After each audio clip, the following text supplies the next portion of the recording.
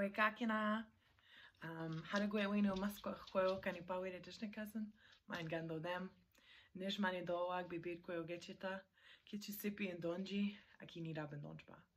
So my name is Gabe. My pronouns are they, them. I am originally from Kichisipi, unceded Algonquin territory, colonially known as Ottawa. I am Anishinaabe and Ilnu, as well as mixed white, Scottish, and French Canadian. And I currently live in Amiskwichis-Waskahigan, colonially known as Edmonton, which is part of Treaty 6 territory, as well as Métis Region 4. So today I was asked to talk a little bit about Two-Spirit. And to start us off in a good way, I wanted to share with you all this song.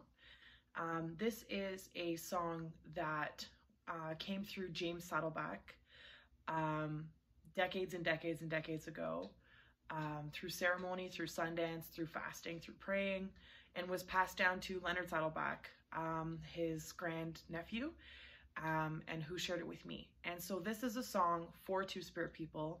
It is only a song that Two-Spirit people can sing because it is a promise and a pledge. And so because of that, people who are not Two-Spirit, they can't sing this song. And if you're a Two-Spirit person and you are interested in learning more about this song, or you want to learn this song, do feel free to contact me, either through the Edmonton Public Library. They have my contact information, or you can also reach me through the Altview Foundation if you're seeing this video on YouTube.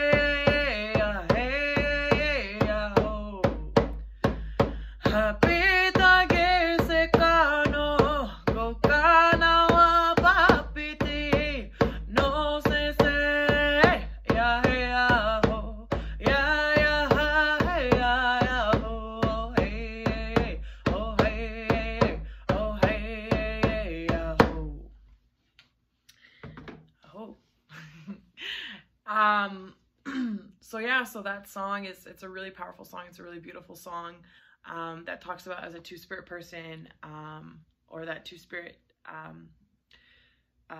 ancestor that like watches over Two-Spirit people, that we and them will look after you and protect you.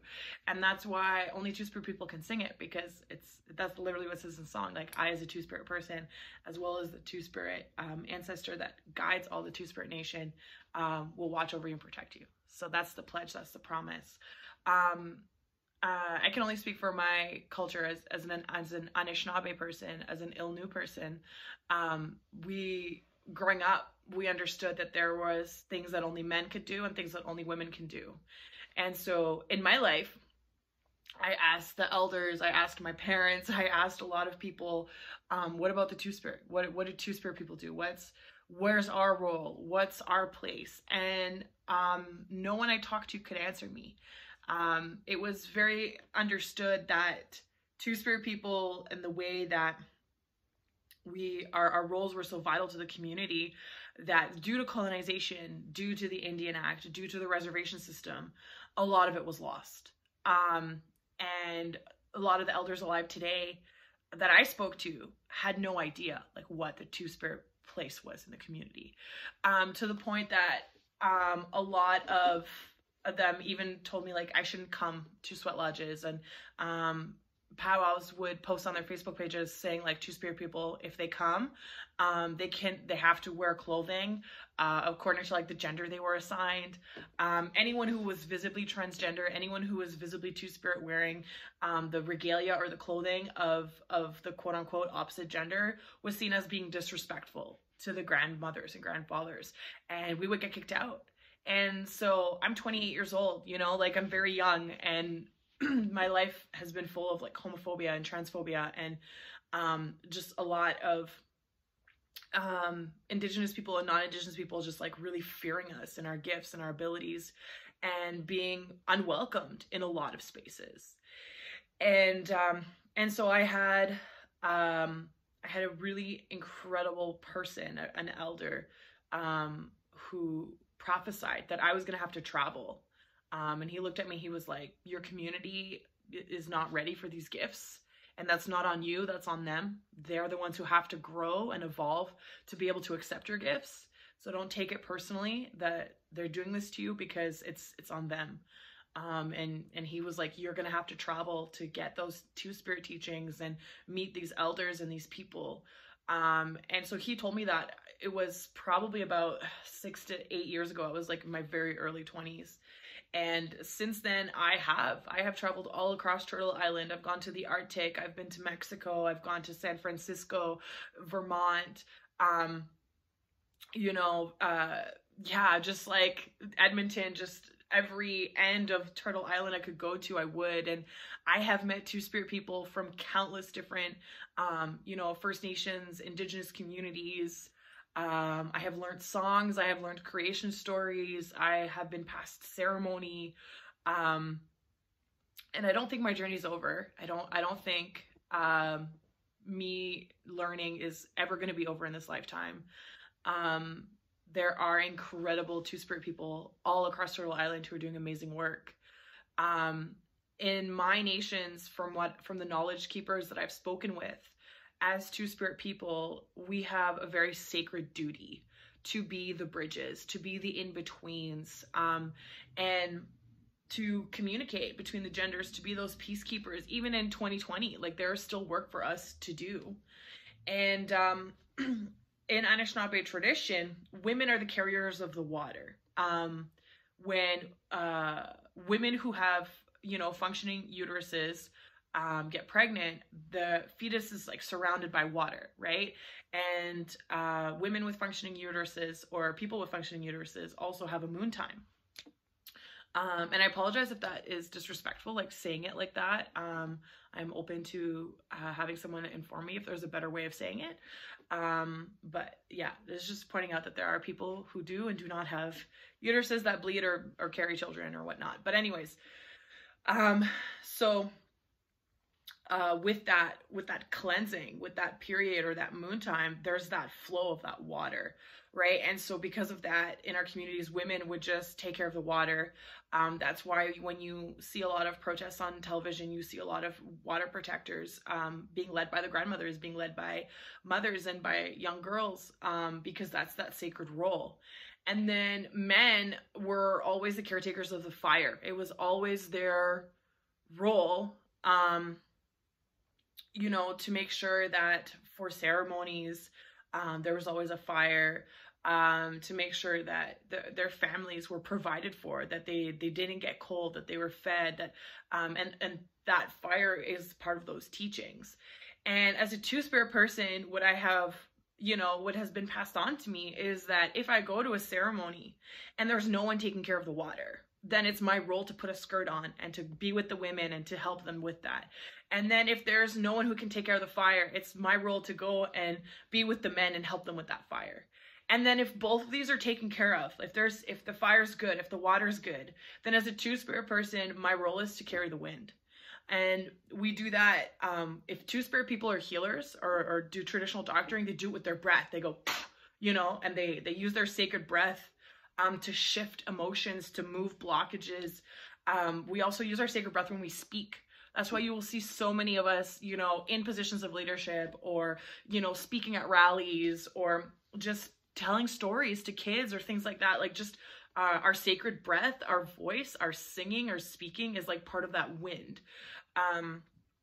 And then as all human beings, regardless of our gender, regardless of race, it is our role to take care of the earth and to respect her and to make sure that we take care of her so well that when we leave this life, Mother Earth has been left in a better place than when we were born into this earth. And right now we're not doing that. We're actually doing like the complete opposite, right? And so as Two-Spirit people, like, using that sacred breath, using our voices, it's our role to like wake the people up and be like, hey, we have a duty, we have a responsibility, you know, as human beings, as two-leggeds. Like, every single thing that we need comes from the earth, everything. And we look at it as like we're gods. Like, we have this superior complex of like, we can just take and take and take and take, but it's the other way around. Like, we need to humble ourselves, and we need to understand that we are nothing without the life that Mother Earth gives us. We are absolutely nothing. And so we need to be grateful, and we need to make sure that we are giving back in every chance that we get. So there's a lot to being a Two-Spirit person. There's a lot. There are many Indigenous nations that believed that there were more than two genders, more than just male and female. Some nations recognized 3 genders. Some nations recognized like 15 genders. Some nations didn't recognize gender at all. And like, every human being in the community was just a human. And a lot of that has been lost because of colonization, so much of it. And we're just now getting it all back. We're just now, like, elders are just now remembering and resurfacing the traditional words we had in our languages for transgendered, for you know, intersex people, for androgynous people, for asexual people, because we always had those people. Like, these are not people saying like, oh, being gay is new, or like, no, we've had people who were queer, who were trans, who were multitudes of identities since time immemorial here on Turtle Island. But when European colonization happened, they only recognized 2 genders. And if you didn't fit in either of those boxes, you had to be made to fit into them, or you were killed. There was literally a genocide specifically against Two-Spirit people. And we're just now reclaiming that back. So if you are learning about Two-Spirit for the first time, I want you to know a couple of really important things. Two-Spirit is an Indigenous to Turtle Island only identity. Because Two-Spirit is a spiritual identity as well as a role within our traditional communities. If you're not Indigenous, you don't have either of those things.